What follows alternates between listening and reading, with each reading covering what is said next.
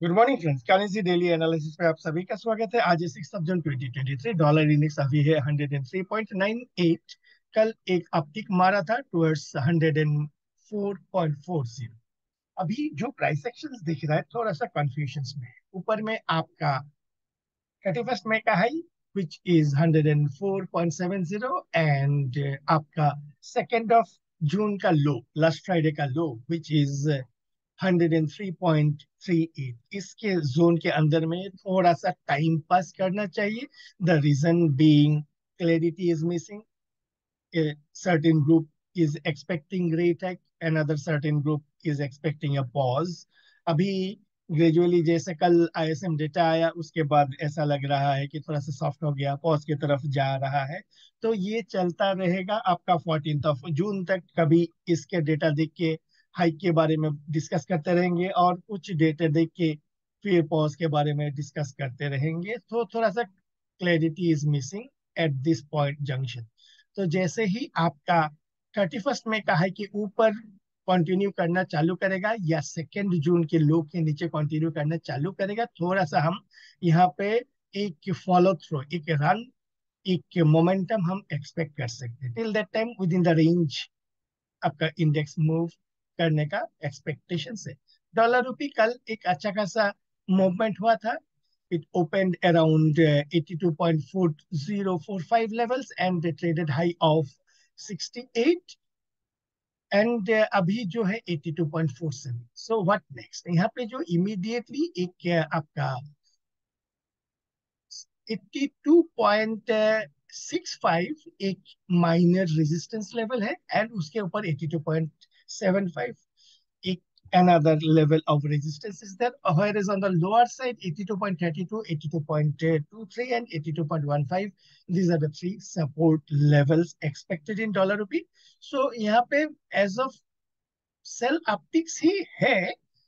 The reason being the higher lower high lower low formations यहाँ पे non stop आ रहा है on a daily basis. So cell एप्टिक्स में हम थोड़ा सा पोजीशन बिल्डअप कर सकते हैं। जीबीपी डॉलर में कल एक डिप मारा था टुवर्ड्स 1.2368, लेकिन लोअर लेवल पे सस्टेन कर नहीं पाया। अभी थोड़ा सा एक ये जो कल का जो कैंडल बनाया हुआ है, इतना sharp rejections at the lower levels, तो इसमें ऐसा लग रहा है कि जीबीपी डॉलर जो करेंसी पेयर है ये कोशिश करे ऊपर की तरफ जाने के लिए। तो अभी एक रेंज हो सकता है ऑन द हायर साइड आपका 2 जून का हाई दैट इज 1.2550 एंड कल का लो दैट इज 1.2365। इसके रेंज में थोड़ा सा टाइम स्पेंड करना चाहिए before it is giving a clarity. GBP INR में भी अभी जो है 102.55 है। ये आपका रेंज में फंसा हुआ है on the higher side 103.40 and on the lower side आपका 102.10। इसके रेंज के अंदर में थोड़ा सा साइडवेज मूव कर सकता है।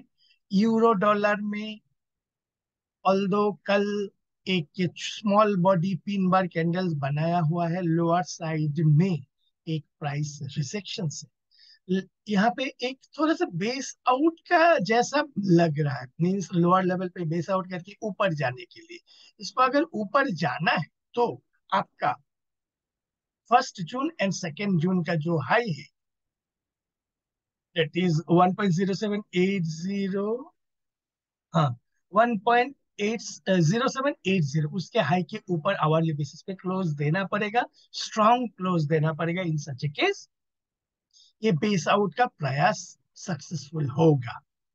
यूरो आईएनआर पे भी आपका एक सीरीज ऑफ डाइवर्जेंसेस दिख रहे हैं। 3 बार डाइवर्जेंस एज वेल एज 5 बार डाइवर्जेंसेस दिख रहे हैं। दैट बीइंग द केस, यहाँ पे एक अगर हम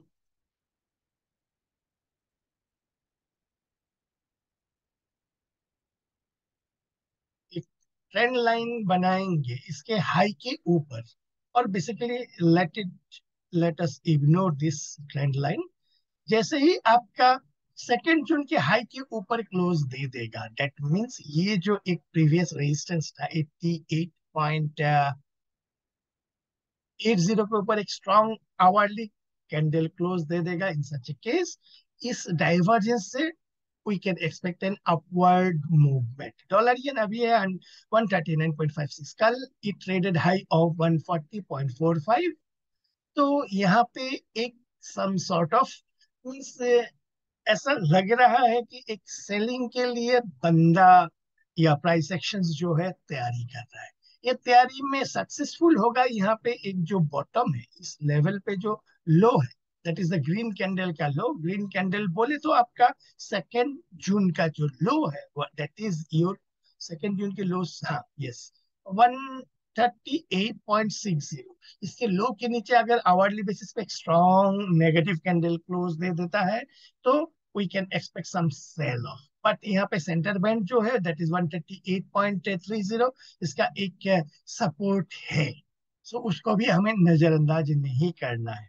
बट इसके लो के नीचे यानी 2 जून के लो के नीचे एक स्ट्रॉन्ग आवरली कैंडल देगा, देन चांसेस आर ब्राइट कि ये एक सेल ऑफ के लिए तैयारी कर सकता है। ये आईएनआर में अभी है आपका 59.08, यहाँ पर भी बेस आउट करने का प्रयास कर रहा है। दैट बीइंग द केस, यहाँ पे एक ट्रेंड लाइन अगर रेजिस्टेंस बनाते हैं हम लोग लाइक दिस, सो इसके हाई के ऊपर एक अप मूव हम एक्सपेक्ट कर सकते हैं। तो यहाँ पे और एक जो है एक रेजिस्टेंस लेवल है दैट इज 59.50।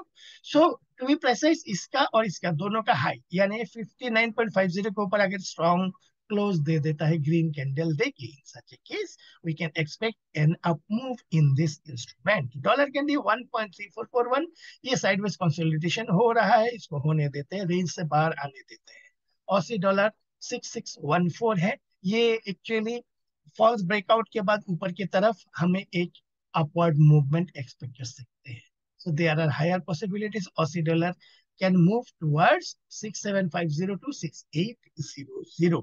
अभी सीएनएच में 7.1130, ये थोड़ा सा कॉज ऑफ कंसर्न इसके लिए है बिकॉज डॉलर पर्सपेक्टिव में एक प्रेशर आ सकता है। बिकॉज यहाँ पे ओवरऑल जो एक प्राइस सेक्शन के हिसाब से एक टारगेट जो है वो 7.2250 की तरफ जा सकता है।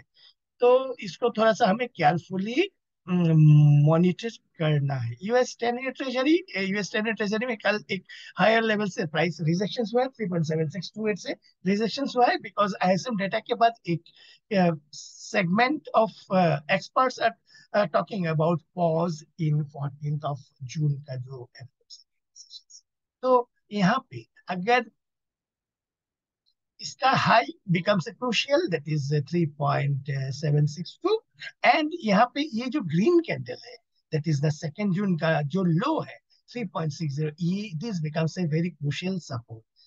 लो के नीचे हम एक शार्प डाउन मूव हम एक्सपेक्ट कर सकते हैं, और कल के हाई के ऊपर फर्दर अप मूव हम एक एक्सपेक्ट कर सकते हैं। बेस्ट 2 ईयर ट्रेजरी यहाँ पर भी सिमिलरली कल एक प्राइस रिजेक्शन हुआ है 4.574 के लेवल पे।